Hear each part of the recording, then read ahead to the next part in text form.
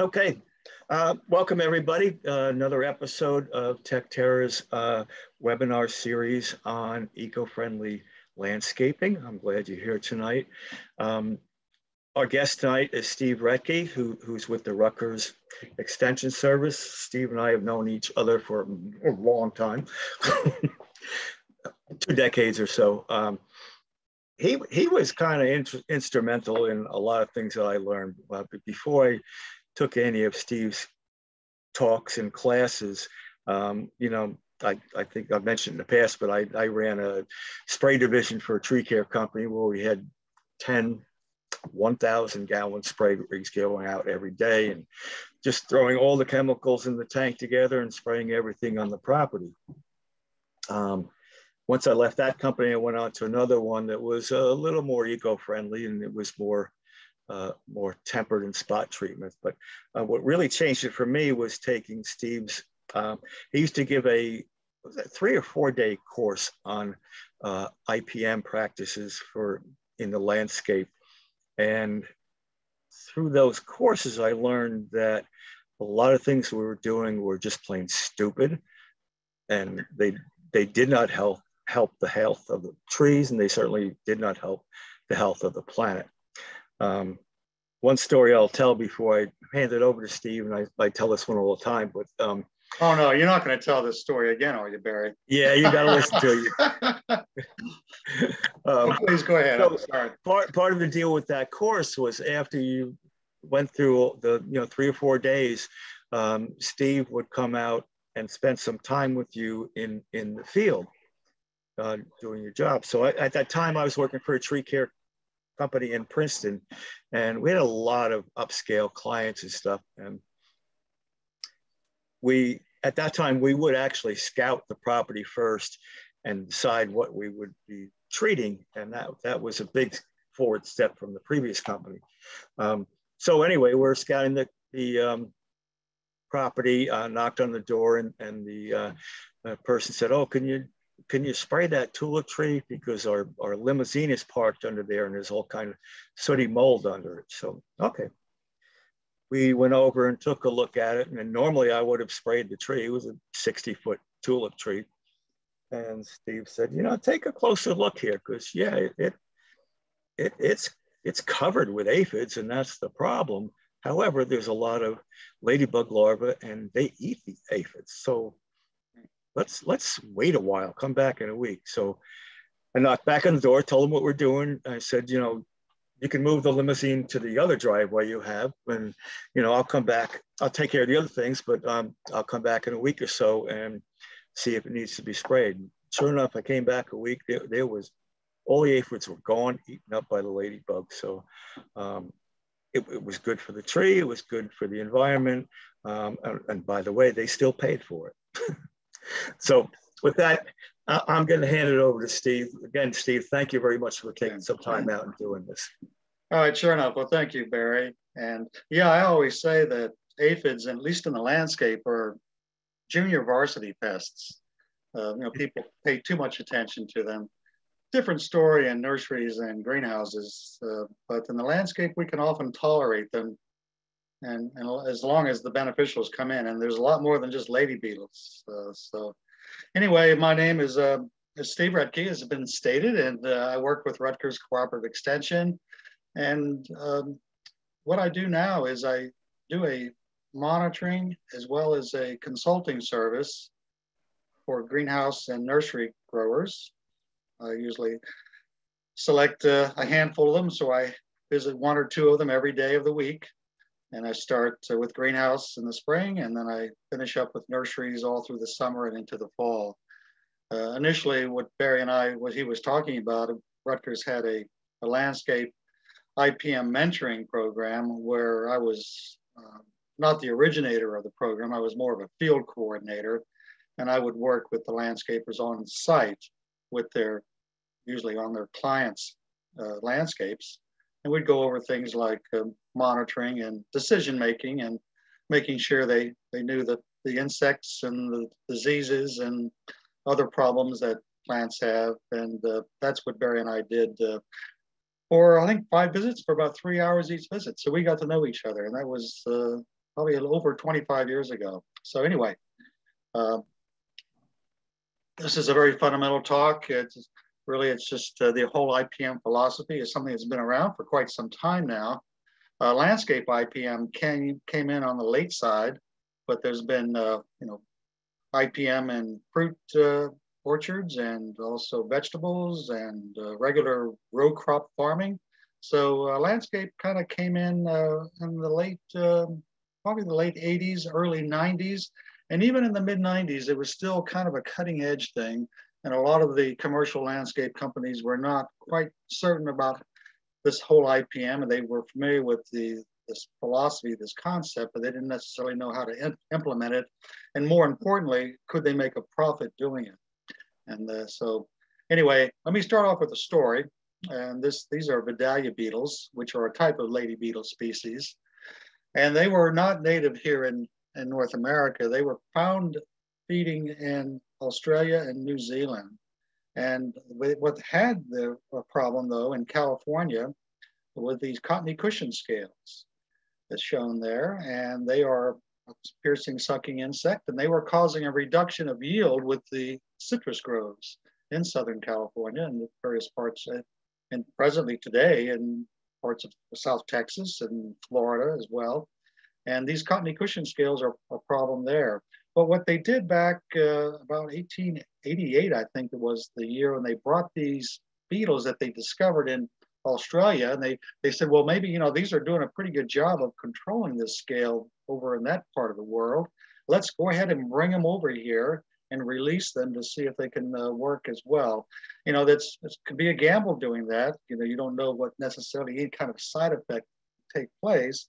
And so, but they did attempt it, and it seemed to work, and there were no side effects whatsoever. And it did a great job. Actually, it didn't eliminate the cottony cushion scales, but it reduced their populations to a significant level where it was very satisfactory to the citrus groves. Back then, over 100 years ago, they didn't have a lot of insecticides that were available to use. And so this, what's now it's called a classical biological control, where you're bringing an insect from another part of the world. But it's something you don't just randomly do without a lot of research, and which is done today with some of these exotic pests we're dealing with, and they're trying to bring in, non-native beneficials over to see if they can control these exotics that we have now. But that can't be done just without a lot of preparation and research and planning, because we don't know the side effects that does occur on occasions. So that was a great success story, and it worked out just fine. However, something did happen, and so when we attempt to eradicate a pest, it's difficult to do. And then during especially toward the end of the 1940s, after the World War II, and the petrochemical industry really began to develop these chlorinated hydrocarbons. One of the best examples would be DDT. It's very infamous. And so this was made available to the citrus grove in the industry there. And they said, well, sure, these beetles do a pretty good job, but why don't we use this DDT and we'll completely eliminate the problem? Well, they did use it, and it worked remarkably well. And it did knock down the cottony cushion scale even further than the beetles did. But of course, you could probably guess, what did it do to these Vidalia beetles? Yeah, it just pretty much wiped them out. And so they said, well, that's too bad, but we got this chemical and we just keep applying it. And back in the earlier years, they didn't have a good understanding of how insects were developing resistance.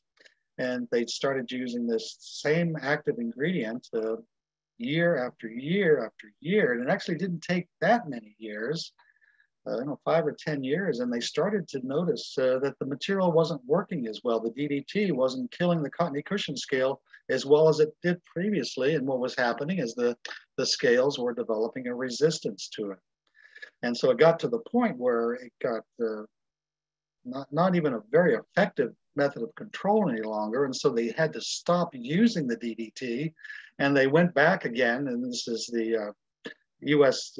Department of Agriculture went back to Australia, and they gathered up some more of these Vidalia beetles, and they re-released them again and try not to kill them this time. And even today, if you go into a citrus grove and you talk about Vidalia beetles, and I'm sure most of the growers will tell you, yeah, they're very valuable. We want to protect them, even though they do use pesticides, but they try not to kill off all the lady beetles. And that's just a specific species of lady beetles that was very effective against that particular type of scale.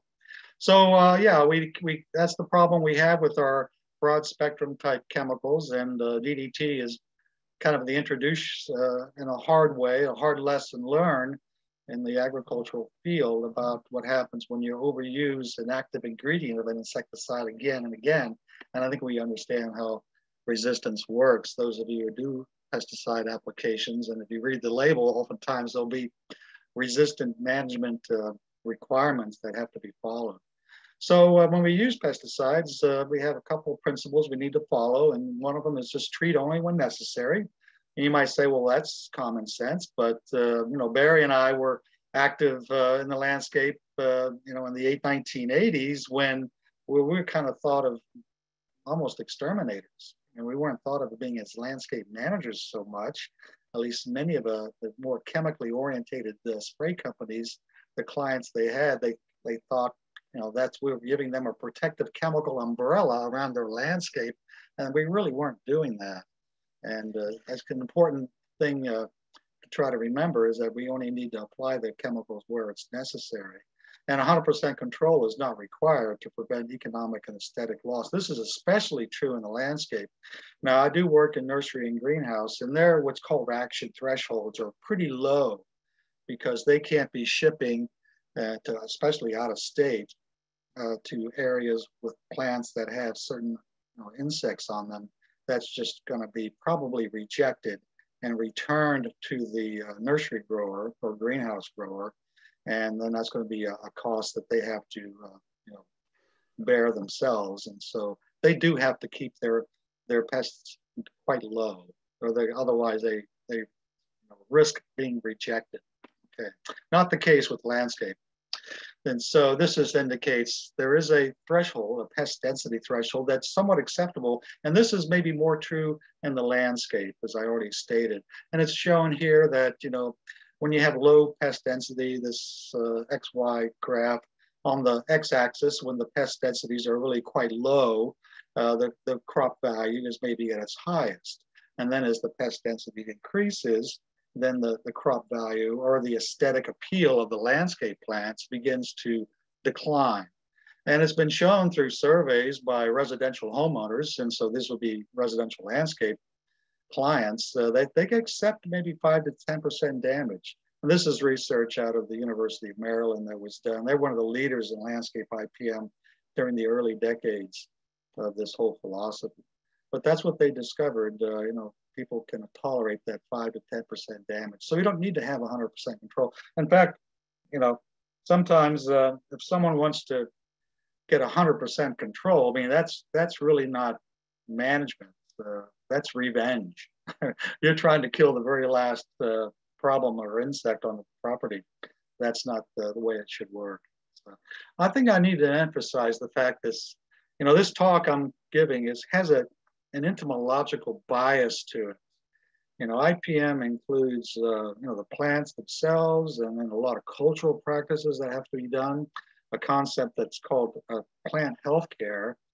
And so I do have a bit of a bias with the entomological aspect of it.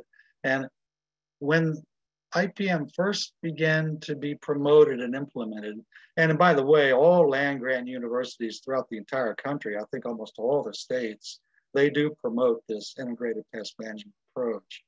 But, and so, you know, the only correct wording is shown there is the first one in bold, integrated pest management. But people play around with that acronym. You know, I actually like the integrated plant management there, the second one, and the innovative and the improved and the intelligent. They're all kind of clever, you know, manipulations of the I of the acronym. But just the only one that is correct is the one at the first. I think what people, some of them struggle with that term integrated pest management. Maybe they thought it sounded a little bit too scientific or too technical. And so they wanted to make it more understanding to the the average homeowner. And that's why sometimes these landscape companies will play around with the acronym. Okay. And so really, yeah, go ahead, Barry. Yes. We've had this discussion before, but I prefer the term plant healthcare. Right. Because to me, IPM, it's a great tool and everything, but it kind of puts the emphasis on the pest. That's right.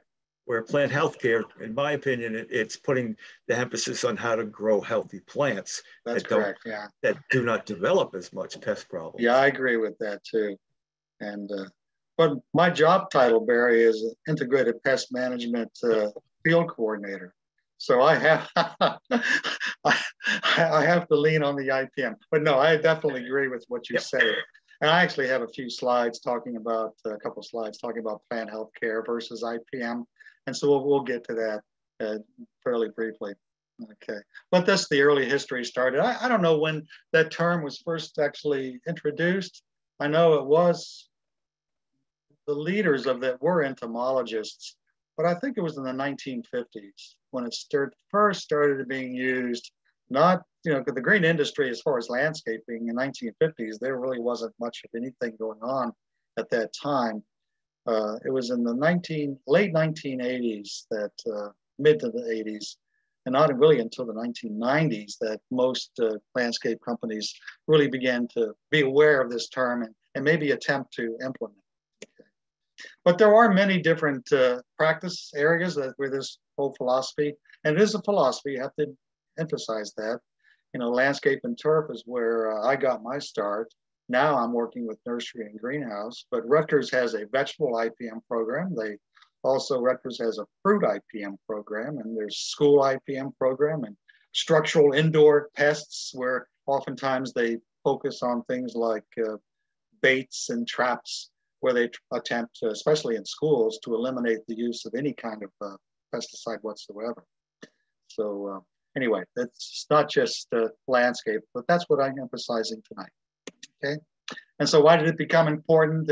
Well, the overuse of synthetic pesticides, I kind of probably already at least somewhat talked about all this stuff, but the increased environmental awareness, somebody drove the IPM acceptance and these alternative products that became available. The chemists have been really clever over the last few decades to develop some of these materials that are reduced risk, or even more so with a lot of plant and animal oils, there would be minimum risk type insecticides. And again, I'm emphasizing insecticides, but IPM also includes the use of fungicides and herbicides and a lot of plant health care cultural practices as well. So, and then, really all this is doing is improving the professional image of agricultural and landscape managers, and improve public relations as well. We just had recently, the neonicotinoids have had some poor public image now for a good number of years. A good percentage of the nurseries that I work with have attempted to stop using the neonicotinoids over the last 4 or 5 years or so. The image initially was that these neonicotinoids were killing off the honeybees and causing honeybee decline disorders. They can contribute to it, but they're certainly not the primary cause of the honeybee reduction. But the use of these systemics, they can cause pollinator disruptions, and they may produce sublethal doses, which may be creating behavior problems with some of our pollinators. And that's the same with the honeybees. But actually honeybees, it's varroa mites are more than likely, and just habitat loss is another big problem with honeybees, and why the reductions have been occurring over the last 15 years or more. But anyway, all right. And so the IPM goals are just simply to reduce the pesticide load, and hopefully, if you're going to use pesticides, to use the more reduced risk or the minimum use or minimum risk type pesticides. And then ideally, if you're doing your applications against a pest early on, there hasn't been much damage yet. They haven't built up large populations. Oftentimes you're trying to catch them when they're young, immature nymphs or larvae, or even sometimes the egg stage. And, we can do pests and damage before they even start. And, by reducing some, I work in greenhouses, like I've indicated. Those who have a tendency to over apply pesticides, it can affect the appearance of a lot of the flowers. It can create, maybe not a total phytotoxicity, but the flowers can be at least slightly damaged. And they're applying these materials sometimes when it's maybe not necessary. And so, but certainly improved pest controls is the bottom line. And it's just the fact that we're monitoring for them and we're trying to determine when is the best time to control them before they cause damage and when they're easiest to control. And then we can use these more reduced risk type pesticides and get pretty good efficacy. So that's part of the goals that we attempt to do with the IPM approach. And so the big thing, when Barry and I, in my earlier years with Rutgers and I first started, the thing is to stop this common practice that many of the landscape professionals had. And this was the routine thing, was just to do cover sprays, just spray everything down, essentially producing a chemical umbrella, which really wasn't necessarily always required. I would have, when I was working for a company in my really early years, I would do the more of a monitoring and be selectively treating. And then, but the thing is, sometimes some of the clients they were kind of more anticipating you to do what had been done in the past, where they kind of thought of you as an exterminator and not a plant manager. And they would say, well, gosh, I saw you looking at some of the plants, but you didn't spray them with your magic chemical. They didn't say that, but I would often say, well, it'd be irresponsible and unprofessional for me to just routinely spray materials on plants that didn't require it. And I make that decision. And the thing is, did they have enough respect for the landscaper to make that kind of decision? And part of the problem with the industry, I'm getting down on a tangent here because I won't be able to cover nearly enough material, but there's a great deal of turnover in the green industry. And so oftentimes the people that are on the landscapes, they have minimal experience, or, with a big company, a big landscape production company, it's been shown that oftentimes they have 50% turnover a year. And so there's not a pretty good chance that if you have the higher, I didn't say this, but with these bigger companies, if they do production type and they're not doing IPM, there's a good chance that the person is on the property. It's their first year. Yeah, there's a big problem with employment at this time. Past couple of years, it's really been horrible finding any kind of employees. But I wanted to ask you, Steve. Obviously, yes, I was mostly in tree care, and what I saw with tree care is that over the years, it did gradually move away from cover sprays to doing spot treatments after being scouting and everything. But I haven't seen the same kind of thing happen in the lawn care industry. Everybody has set programs. They're spraying the same things at certain times of the year, and there's no monitoring or anything going on. I think that's probably a very good assessment. It's undoubtedly true. To do monitoring in turf is perhaps a bit more time consuming, Barry, because the fact that you often have to look very closely and do maybe even subsoil type of scouting or monitoring, especially with grubs. And I would argue with that. I think tree care is much more complicated. You're dealing with all different kinds of species rather than a monoculture. I know, but the thing is, as far as with turf, and one of the reasons I think the difficulty they have with monitoring is the fact that it has such a large area, and they have to get really close to monitor effectively. We're talking about things like sod webworms and chinch bugs and white grubs and bluegrass bill bugs. And oftentimes, if the populations are low, you're not going to detect their presence. And so you'd have to look really closely. And what happens is that with that type of a turf approach, you're doing well, there's certainly differences with white grubs, because now, they're going to more than likely, I don't know if they're going to have the ability to use the neonicotinoids anymore on turf. Have you heard about that? I have not yet. The neonicotinoids, things like merit, Yep. and things that certainly affect pollinators like clover. So Right. there may be more restrictions of when you can apply the merit. But it does last many weeks. And so it's still going to affect the pollinators in some effect. But I'm getting... There are other options. We had one of our other speakers was talking about the BT formulation for grub control. Yeah. In fact, the BT, there was a product that they were all set to release. It was called Buoy. And it was. But they discontinued to even attempt to release it when the neonicotinoids and merit came out. And this was back in 1995. And so they were all set to release the BT, and then they realized they couldn't compete with the merit. Right. So that's what happened there. So I didn't know that. I have a dog named Bowie.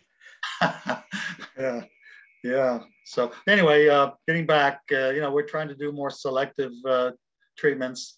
And the way we do is by monitoring, knowing where to treat and when to treat, and if it's necessary. And this is, the broadcast on the left, and the more target selective treatments there shown on the right. And so that's the focus of the approach with monitoring. So monitoring does take a little bit of time, but you get pretty efficient at it, and you know which plants to look at certain times of the year, because you learn, those plants, they're going to have certain problems at certain times.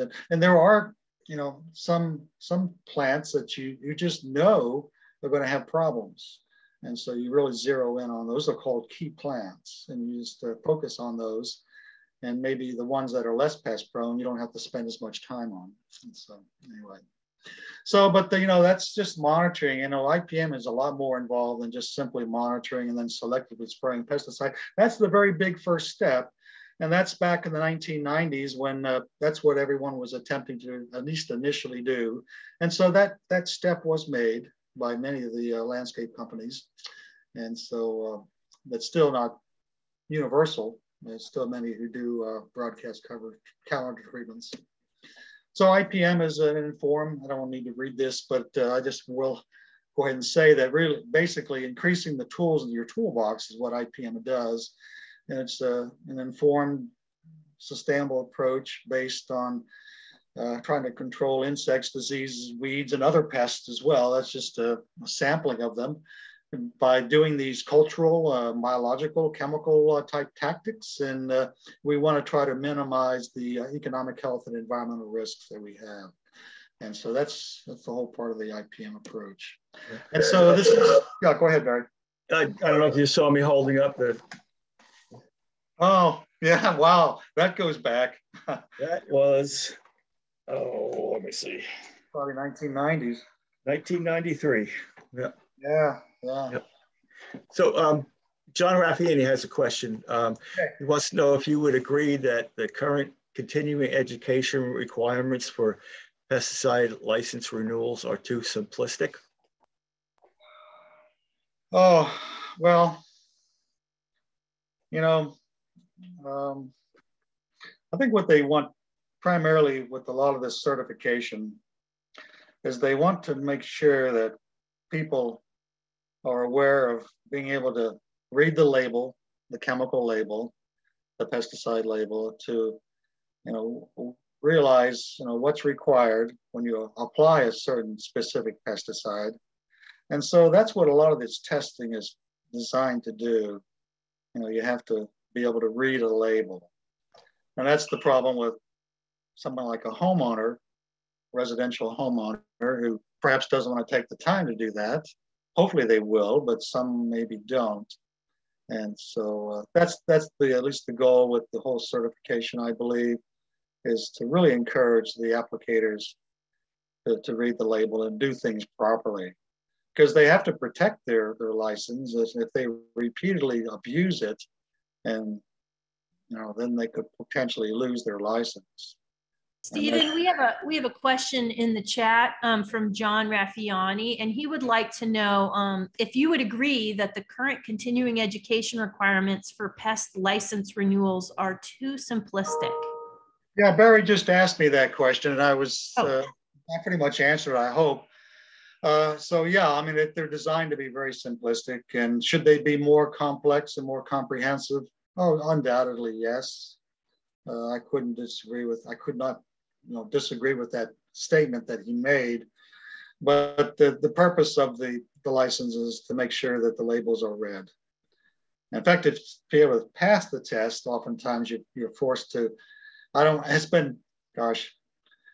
first took that pesticide exam back in 1982, and I still have the same license. But as I remember, back then, you were forced to answer questions by reading parts of labels. Is that correct about that? That's still done? I don't know if it's still done, but it was done when we did it. Yeah, but we're talking 40 years ago, Barry. So, all right, so yeah, and so cultural, and also when I say cultural, I have a slide that kind of emphasizes some of these cultural aspects, and really this is plant health care. The cultural, a lot of physical and mechanical. And then the biological is just being aware of the beneficials that are present, the backyard beneficials, and the parasitoids and the predators, and what they look like, and not necessarily thinking that they're pests and they need to be destroyed. And then seeing what their ratios are, if there are enough of them to maybe make an impact. And then the chemical, of course, is something that's still used, but as I've already emphasized, we're trying to use the more reduced risk. And the thing is, these alternative products, they keep coming out. These chemists are pretty clever. They keep coming out with these new materials. Unfortunately, that many of them tend to be quite expensive, but often over time that price will reduce. But these newer materials, there used to be an old commercial. It was a Brill Cream hair lotion commercial. And I think it stated basically, a little dab will do you. I don't know, Barry, you remember that? Yeah. A little dab will do you. Back when we had hair. Yeah. Oh yeah, I don't worry about that anymore. But yeah, that, so these materials, even though they're expensive, they go a long way. But you do have that expensive upfront cost, which, some people object to. And so, right. And so this is just a real simplistic diagram of, really what IPM attempts to do. The monitoring and the cultural decisions is the central core. You might liken it to the axis of a wheel or two wheels together. And then based on the information you gather, you make a decision if does an intervention needs to occur. And then you use these cultural, biological, or chemical approaches, or maybe in some cases you used all of them. And so let's see if we can get to what the cultural are. Here we are. Here's the one. And I often cultural controls, and I have with a question mark PHC. And so a lot of these are certainly plant health care type approaches. And, oftentimes they're done incorrectly by people who are not knowledgeable enough. Proper pruning techniques and irrigation and fertilizing and mowing. These are all PHC type approaches. Mulching, of course, the mulching volcanoes is still prevalent throughout the landscape too often. And, soil amendments, things like biostimulants, plant selection, resistant plants, proper planting site. These are all really key plant health care approaches. And it really, you might say that anything that reduces plant stress is a cultural practice. And it's often not any pesticides required whatsoever. And so that's just kind of a simplistic review of cultural controls. And then, is there a difference between IPM and PHC? Well, I don't know. And some of this, I think, could be speculative, and maybe people don't necessarily totally agree with it. But I think IPM, landscape IPM, evolved from crop farming that initiated kind of back in the 1950s. Landscape was kind of a late comer in this approach. And then maybe you might say that PHC evolved out of landscape IPM. In fact, the American Society of Arboriculture, initially back in the 1980s, they did attempt landscape IPM, but they decided to stop that. And that's when they, I believe, introduced the term PHC, or plant healthcare. They felt that IPM was difficult to market to their clients, and people kind of maybe have a better intuitive understanding of plant healthcare. And so, so does PHC equal IPM, or is it more than just a new marketing angle? As Barry already indicated, IPM historically has focused on the pest, whereas plant health care directs the focus more on the plant. And I actually kind of like that approach even better. So you might say, to be kind of a compromising statement, that PHC assists with IPM and IPM assists with PHC. What do you think, Barry? Would you buy that? I'll go for that. I'll go for that. All right. Nice compromise. See, politics sometimes does work. All right. And so biological controls is something that, in the landscape, it's probably more just recognition and not augmentation.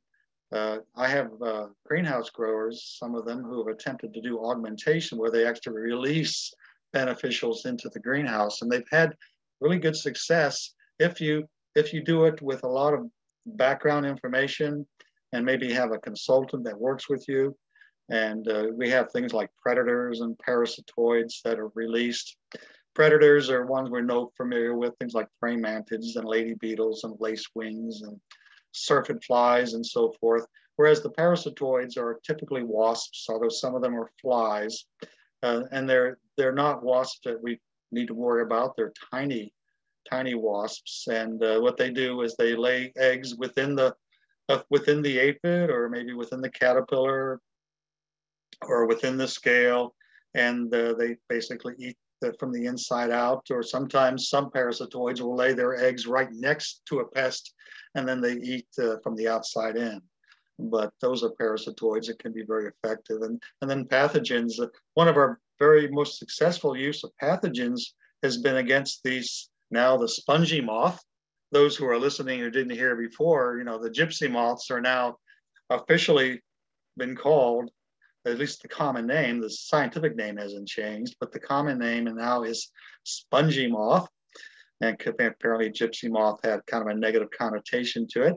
And so that's the reason why they use the term spongy moth, is because the eggs kind of have a spongy appearance to it. And so it does make some sense to it. But the pathogen I'm talking about is Entomophaga mai, which was released. They brought it over from Asia.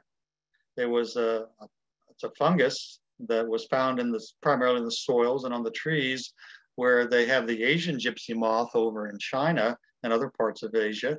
And they brought this fungus over and they released it in several states. They attempted it early on in the earlier part of the 20th century. It didn't really seem to be successful. And they attempted it again in the 1980s. And this time it worked. And they released it in parts of Massachusetts and New York and Virginia. And it really spread like wildfire. And so this is a pathogen that was really very successful at suppressing the gypsy moths. Okay.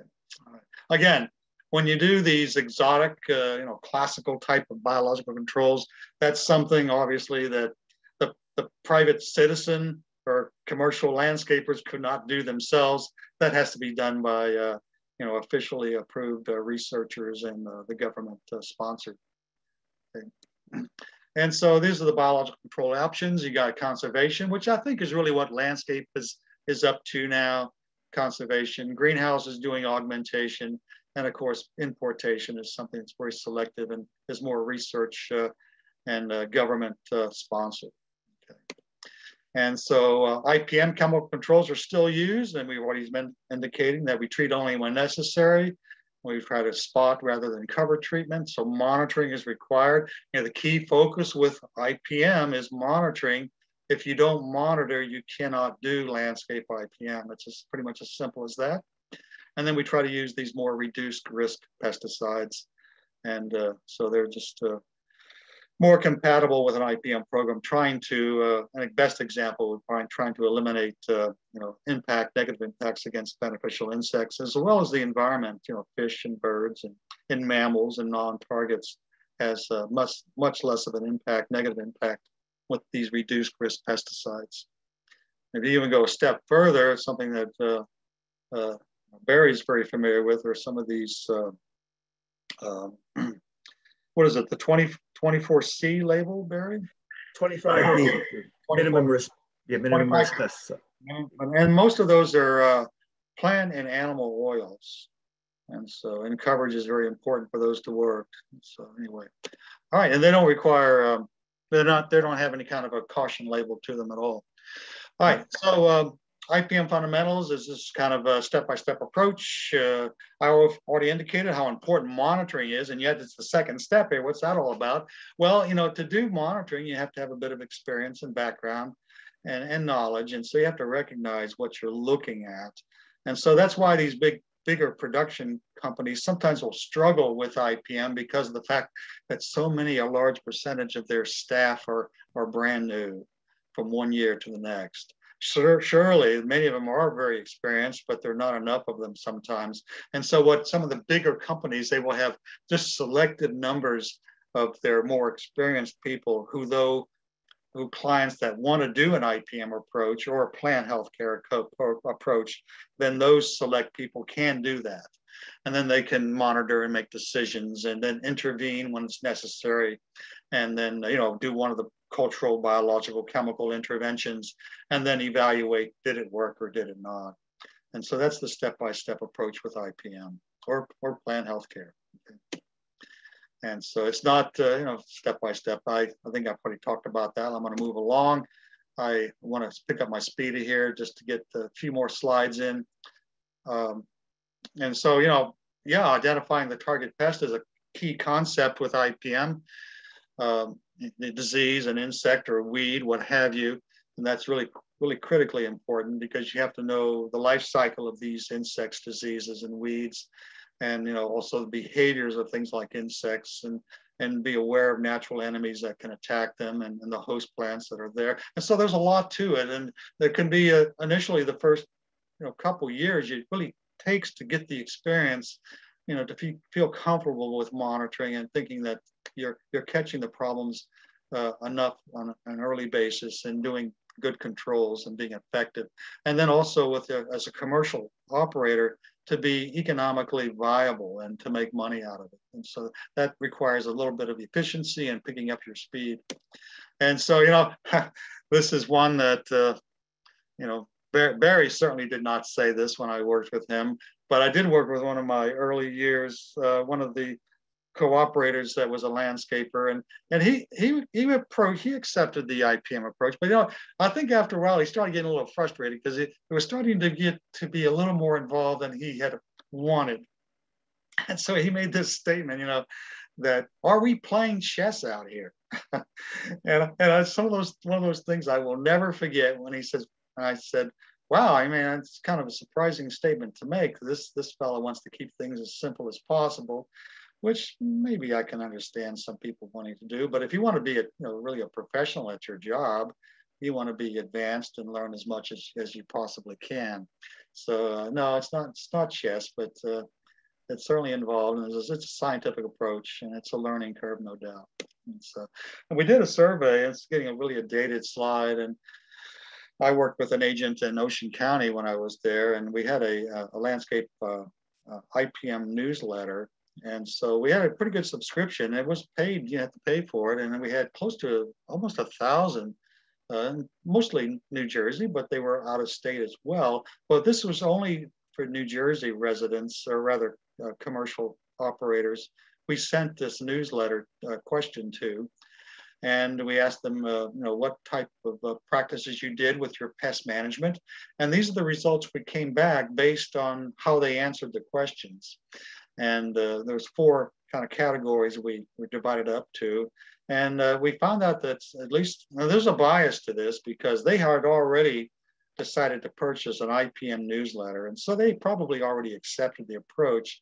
And if we had an impact from maybe other, landscape companies that perhaps were not practicing IPM, they would have been skewed more to the left. But the ones that answered, we found out about 17% of them still did cover sprays. And that was more on a calendar basis. And then 29% said they did see and spray. So they didn't monitor, but they just still, they kind of waited for the problem to show itself, and they weren't looking close enough until it became obvious oftentimes. So damage was already there when they intervened. And then about 28% said that they monitored and then they made the treatment. And so that's a big first step. And then about a quarter of them, 26% actually, said that we're doing basic IPM. You know, we're monitoring, we're doing selective treatments, we're trying to use the more reduced risk, pesticides, and we're also looking at beneficial insects and making decisions based on, like Barry indicated with his aphid and lady beetle example that he experienced with his tulip tree. They were beginning to do that type of a understanding and utilizing the biocontrols as well. So is that great? No, I don't know. It's been a long time since we did a survey like this, and I no longer directly work with landscapers. And the landscape IPM program is now defunct at Rutgers. And so I'm now working with Greenhouse Nursery exclusively. But I still give talks to landscapers, and so I still show this slide. So it's a continuum, IPM. It's not black and white. And there's a level of commitment to this approach. As you go from 1 to 6, that level of commitment increases as you get more advanced and more experienced. And so no IPM, you're chemically dependent, very low decision making. Maybe you're doing a calendar broadcast cover treatment, which was the old history of landscape back 30, 40 years ago. And then maybe you attempt to do more of an IPM approach on perhaps just a few of your clients and to see how it works. Can you make money doing this? And then maybe you establish a handful of clients that's year after year, so you have a basic approach. And you become established as you get more, as it indicates there, you get more advanced. It's hard to reach that 6th stage, that optimal stage, where you're culturally dependent and biologically dependent, and you're making high decision making. Oftentimes the trouble with commercial landscape companies, is that you're simply not going to be on the property often enough. Now, some of them have large clienteles and they just don't have enough staff. And maybe you can, at best, be on a property once a month. And is that ideal for an IPM? No, it's not. Ideal would be daily.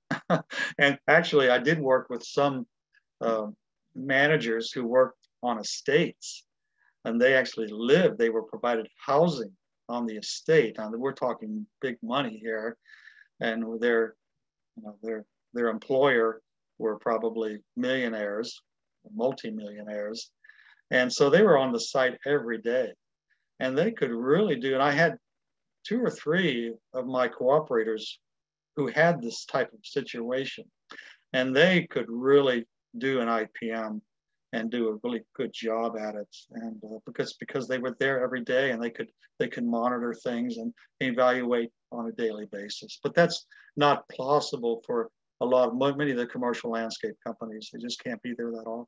So. All right, so I got about 10 minutes, and there's a number of things that let's see how I want to review or do my last few minutes here. I don't think I want to go through the resistance, because I think a lot of you understand that resistance is a potential, and that the label indicates you have to change your mode of action. You can't use that same material again and again. And a lot of the pesticides, and especially, and not just insecticides, this includes fungicides, and to an extent herbicides as well. You have to at least periodically kind of throw a genetic curveball at the host that you're trying to, or the pest you're trying to control. And so therefore, you want to avoid that resistance from occurring. And the label does often give you resistant management mandates. The label is the law. They tell you how you can use this particular product, because the manufacturers of any kind of a pesticide, they don't want their materials to develop resistance, and so they stipulate on the label how often you can use a particular material on the same site because you want to try to avoid that resistance. Where does resistance occur more often? It's in the greenhouse. I mean, there are reports of landscape resistance with certain pests occurring, but it's much more common in the greenhouse. And you can maybe understand why, because they have at least a semi-enclosed type of an environment where the pests aren't, moving in and out freely. And so there's a much higher tendency if you use that same active ingredient on that same pest population over and over again, they're going to be exposed to, and you're forcing the insects to change.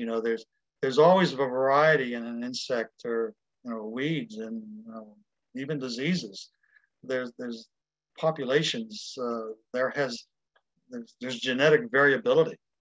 And so what you're doing is all you're like using that same mode of action, you are eliminating the ones that are susceptible to the chemical, but that maybe initially very small percentage that have maybe some kind of a genetic resistance to it. With insects, it's often enzymes or a complex number of enzymes that only a very small percentage have these enzymes. However, if you keep using the same mode of action again and again, you're forcing that population to change. And the only ones that are successfully reproducing are the ones that contain these resistant capabilities, these enzymes.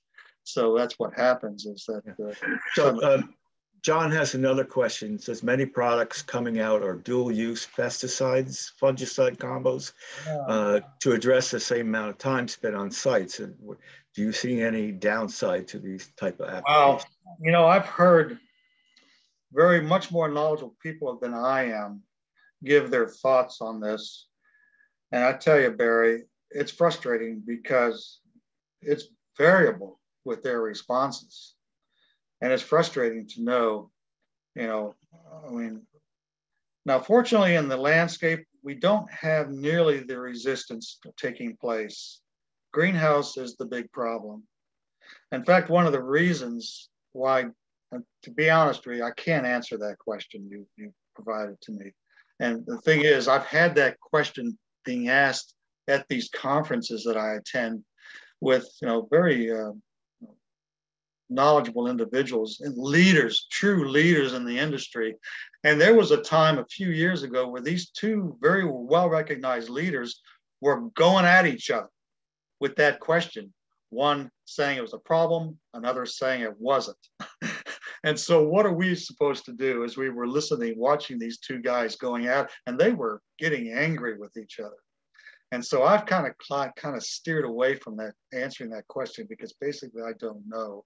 However, in the greenhouse, it's one of the reasons why augmentation or the use of beneficial insect releases is becoming more and more commonly done.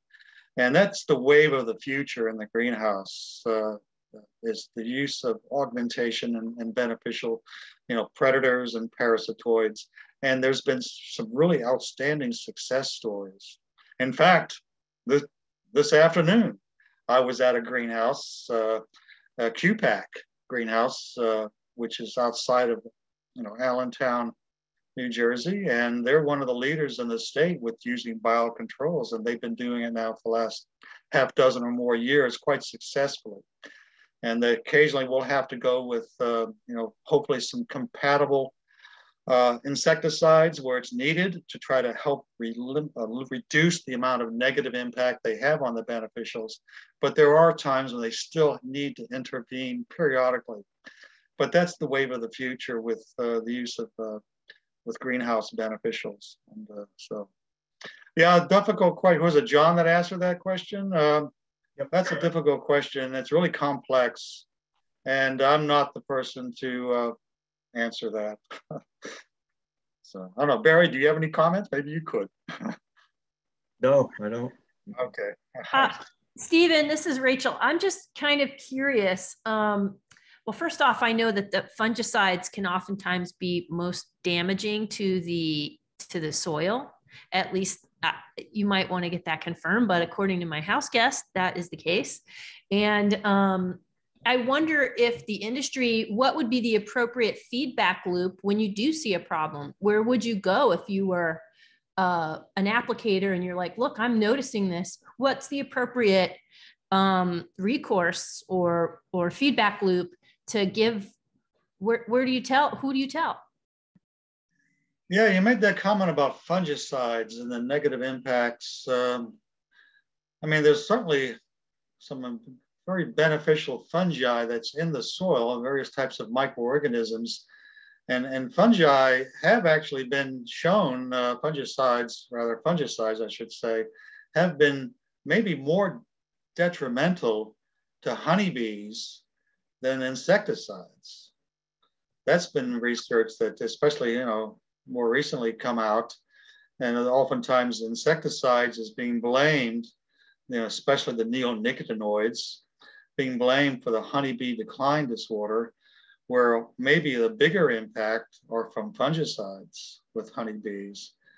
And as far as soil impacts and the microorganisms in the soil, I mean, that's, again, kind of a little bit out of my area of expertise.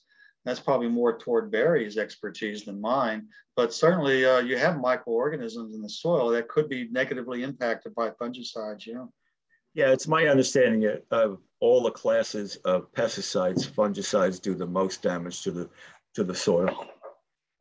Yeah. Yeah. Now there's some entomopathogenic fungi that are beneficial. I mean, one of the best are the endophytes. They have a symbiotic relationship with turfgrass. And right. Except for Kentucky bluegrass, they move into the blades of perennial ryegrass and fine fescue, and I'm missing one. But anyway, they're fungi that deter feeding by insects like chinch bugs and sod webworm and so forth, bluegrass billbug. They don't move into the roots though, and so they're not affecting against their white grubs. But yeah, fungi can also sometimes be beneficial, of course, as Barry knows very well.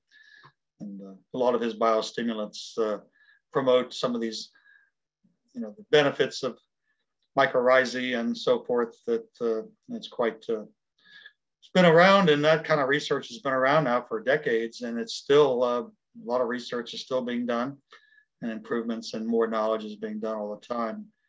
And so anyway. Yeah, well, I don't know if you saw it, Steve, but one of our first presenters was Dr. White, talking about microorganisms and how the plants interact.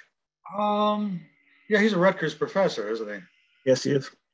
Yeah, and actually I remember learning about endophytes from Dr. White, probably 30 years ago.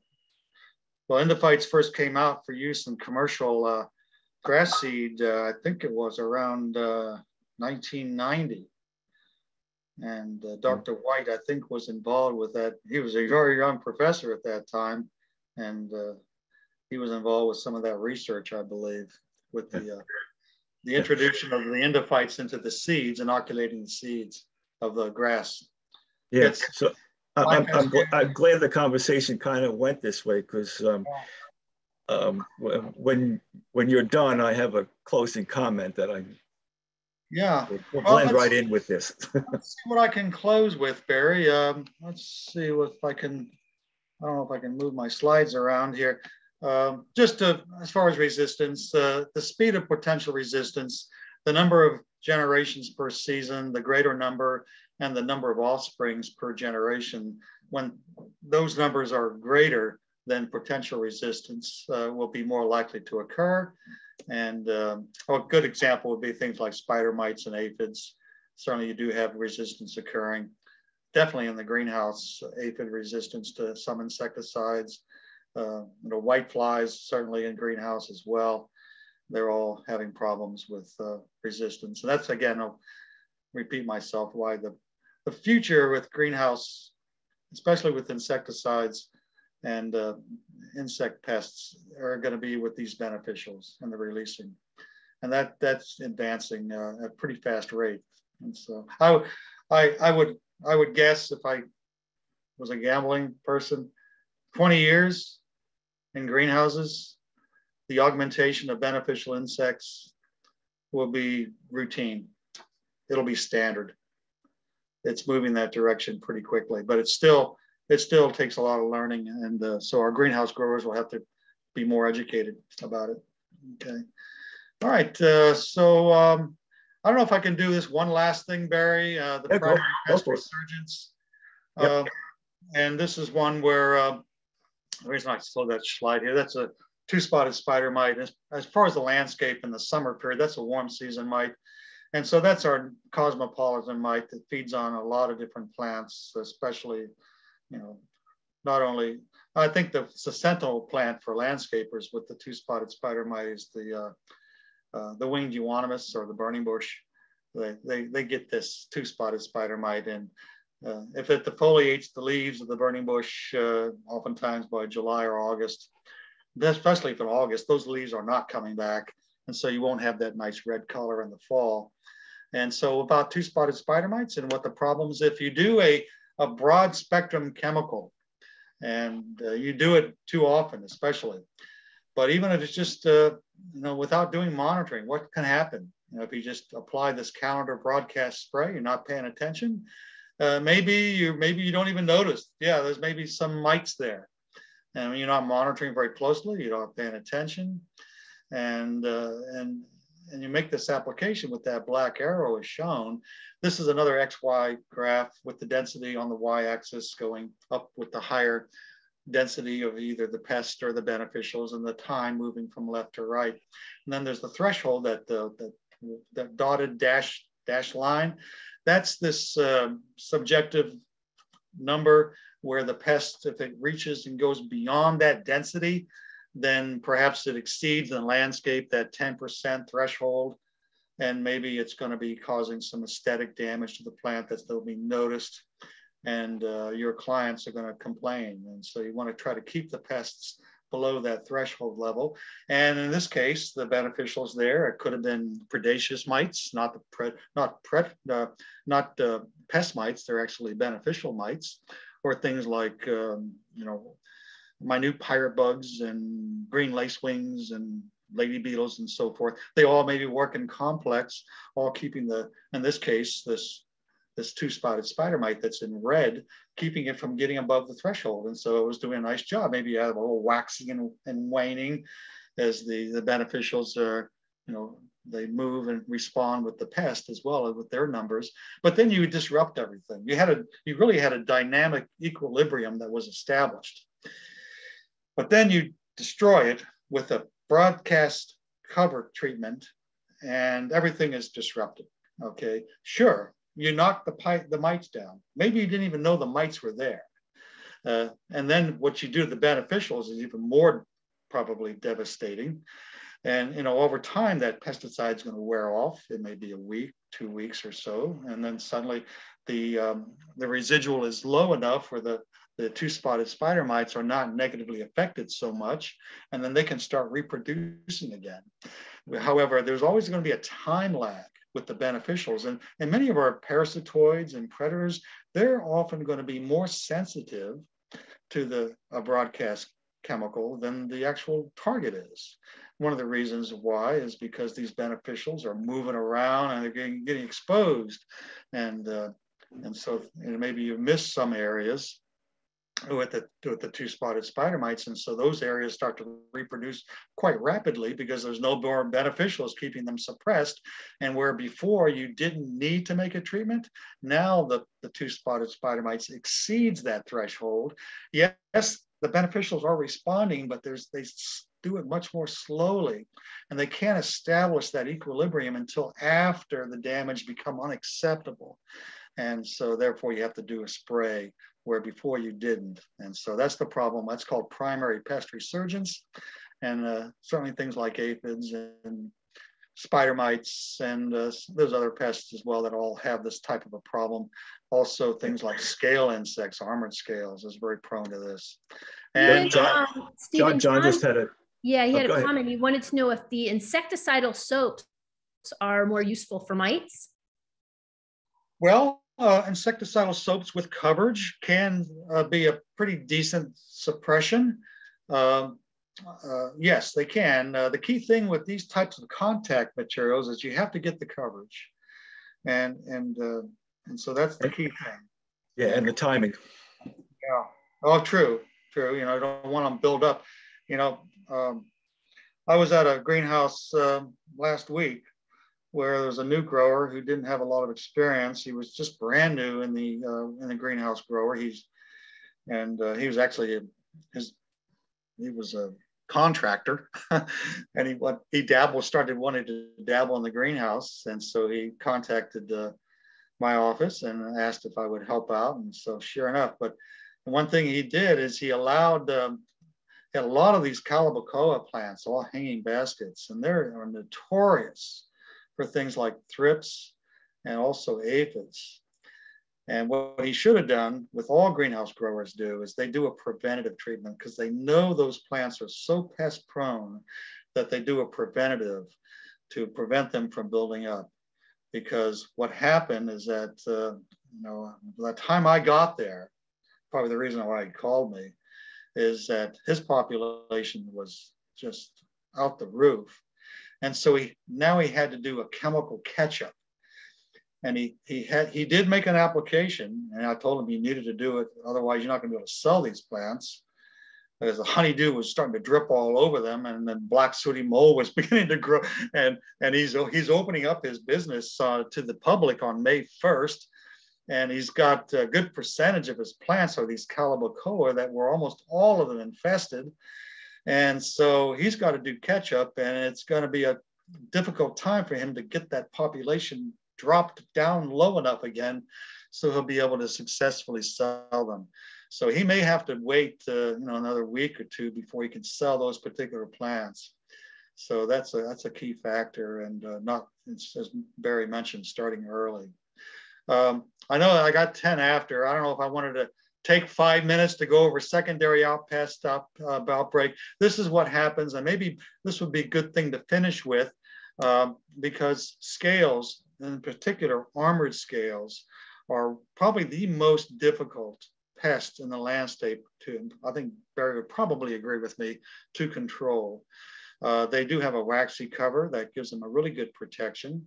There's other types of families of scales, another group of scale called the soft scales and the felt scales and the gall-like scales, but they don't have these waxy cover protections. This armored scale group of species is the only ones that have this. And so it makes timing so critical, because we want to make sure we know the species of scale and when the crawlers are going to be becoming active. Armored scales, some of them have 1 generation a year, and so we can maybe time our treatments pretty well. Some of them have 2 generations a year, makes it a little more problematic, and then some have actually 3 generations a year. And so maybe the crawlers are active almost the entire season. And so what was going wrong with these is that, I don't know if Barry experienced this himself with his experience in the landscape and doing broadcast cover treatments. I don't know if he did that or not, but I know I did with the company I first started in 1980. This is what we did. And, maybe you had a primary pest, which is maybe the 2-spotted spider mites again. Then we have the secondary pest, in this case, maybe it's the armored scales, okay? Then we also have beneficials, and we're not talking about one, we're having a complex number of beneficials, and with scales, the parasitoids are really critical. They can do an outstanding job of suppressing scales. In fact, without parasitoid, and most of them are going to be wasps, we would really not probably be capable of controlling the armored scales with our chemicals. We would be spraying constantly, and I don't know what the resistance problem may have eventually occurred. But anyway, this graph shows you what happens in this case. When you do an unnecessary treatment, which is what we did a lot, because we weren't even aware necessarily the scales were there. And we would come in, the beneficials again were establishing this dynamic equilibrium. Thresholds were not being exceeded by either the scales or the mites or whatever other insect pests there may be there. But then we come in there with a pesticide, we disrupt everything. However, with the armored scales, unless we're treating the crawlers, many times with a good percentage of our pesticides at least, they're not going to control the armored scales unless they're the crawler stage. And so if we're missing the crawler stage, and many times I know we did in our early years, we were promoting scale insects with our cover broadcast, counter type treatments. And we can see what happened here is, the same thing. The beneficials are being knocked way low. There's that time lag. Yes, the 2 spotted spider mites in red started picking up, or any other type of pest, perhaps picking up their abilities. And the scales just kept on going almost immediately. And then that really created a problem. We were promoting armored scales with these broadcast cover treatments. And so, yeah, I was trained. There was a number of key plants, and I was trained that you sprayed them every visit, no matter what.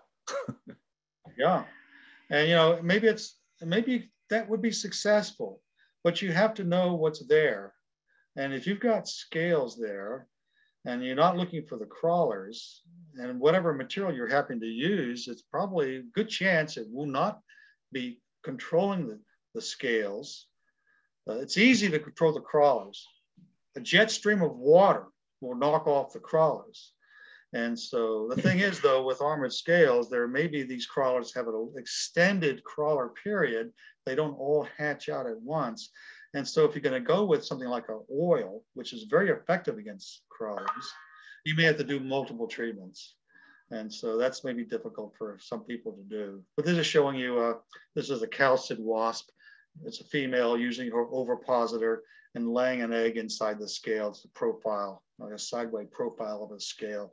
And I think maybe I need to end with this slide, Barry. I'll stop. This is showing you what happens with this problem with,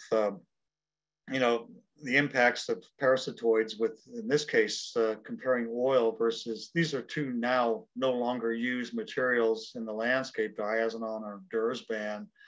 But pyrethroids are now often used in the landscape, and they do the same thing. They'll knock out the parasitoids really well. And you can see what happens. It takes, even 4 weeks later, the number of traps per day of the wasps were reduced significantly, by 70, 80, 90% sometimes.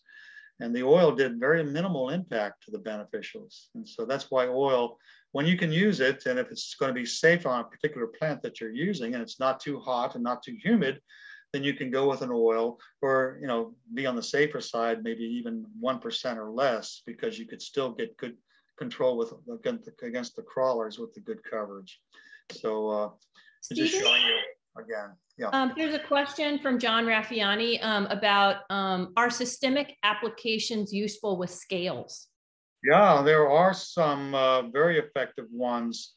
There's a handful of the neonicotinoids that are quite effective against the armored scales.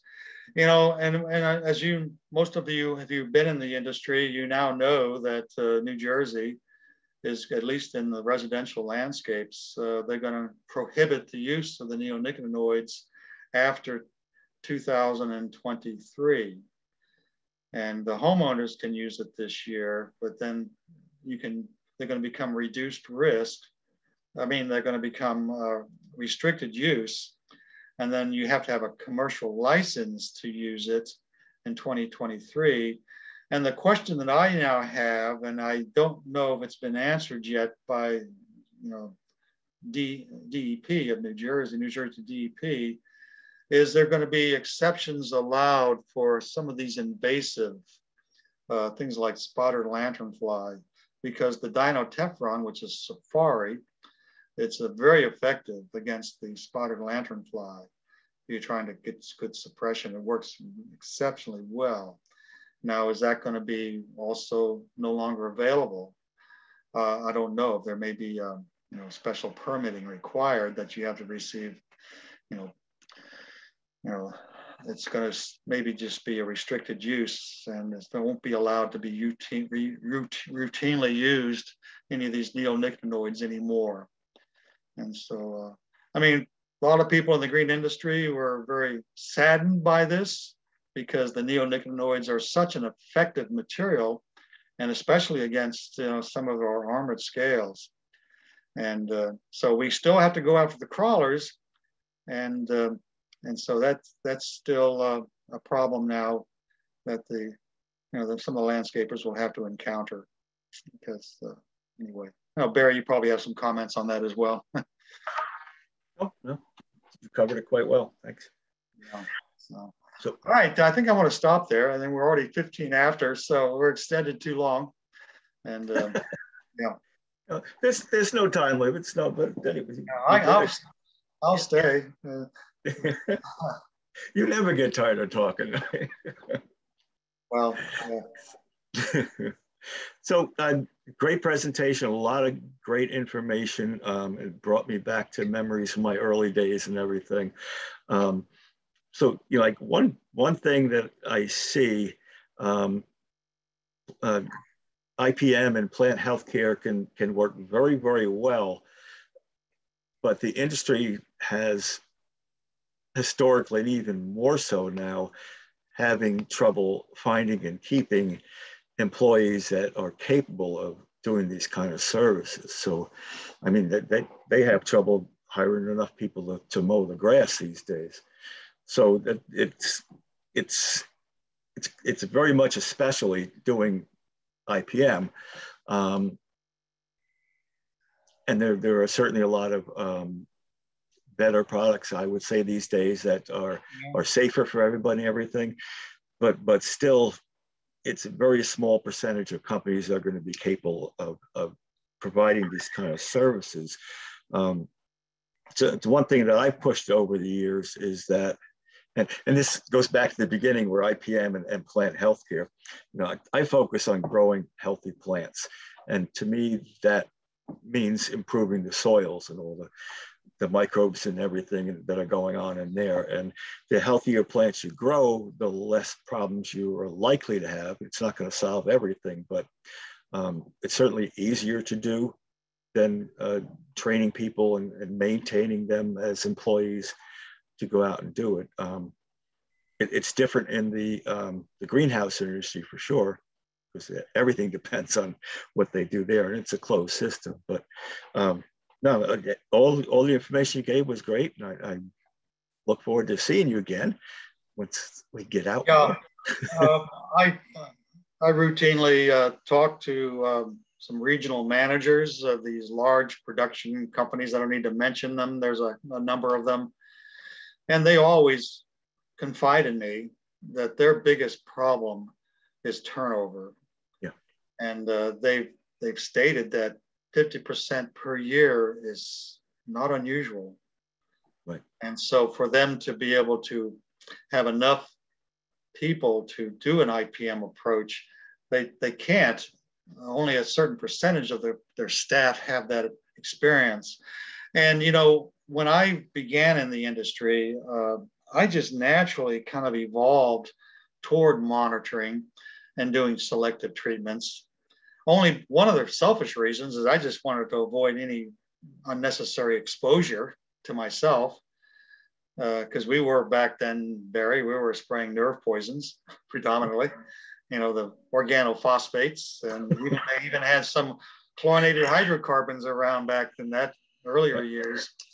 And now they're being pretty much, one by one are being eliminated, or at least strongly restricted, especially in residential areas. And so,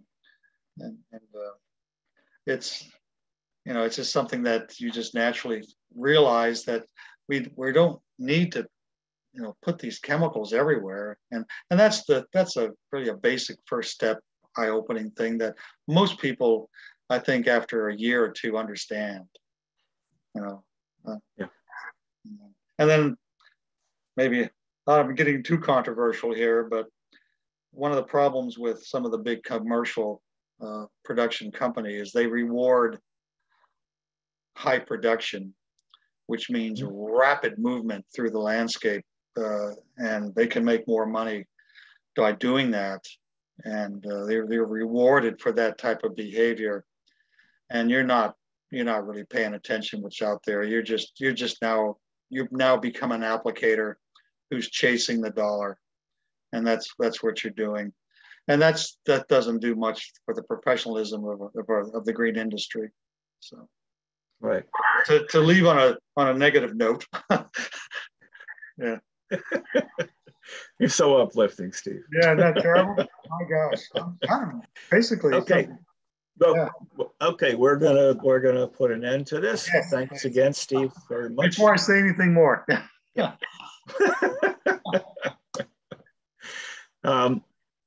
I don't have anything on the agenda for next week. I have a few ideas, so stay tuned and you'll get the emails and let you know what's going to be going on. But again, thank you everybody and good night.